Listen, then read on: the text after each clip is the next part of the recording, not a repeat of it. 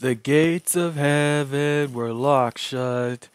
The pits of hell were all filled up, and I feel I don't belong here. We Don't Belong by Black Veil Brides. Anyway, let's go ahead and get started with the American League East. First off, New York Yankees, 88-58. You haven't clinched anything yet because you got the Toronto Blue Jays and the Tampa Bay Rays on your tails. Oh, by the way, all three of these teams, I'm pretty sure they're going to be a lock very soon for the playoffs. They all got winning records.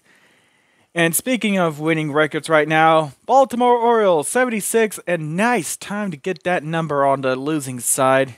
You guys are definitely looking to get that third spot very soon. You do have competition, and you got some places to climb. Can't say the same thing about y'all, Boston Red Sox.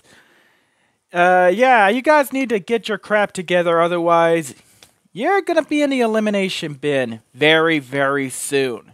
In the AL Central, you know what? If I had control, I'd just throw all five of these in the elimination bin. Cleveland Guardians, 79-67. Just 3 games behind is the Chicago White Sox, 76-71. Minnesota Twins, 73-73. I think you just took a gimmick from Chicago. They're supposed to be the middling team. What are y'all doing? Kansas City Royals, 58-89. Doesn't really matter at this point. Y'all are already out. Detroit Tigers, 55-91. Out you go as well. Houston Astros, just 1 game away from officially being crowned the AL West champions.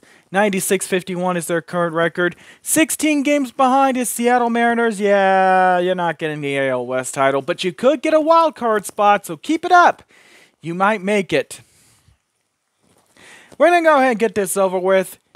Alistair the Radio Demon and we're going to work together and get rid of you already, because you know what? We'll do a video on y'all later. Texas Rangers, whoo, natural, just so natural for y'all to be eliminated as well. 63-83 is y'all's current record. Oakland Athletics, must I say more? So yeah, that's your current standings right now. Yeah.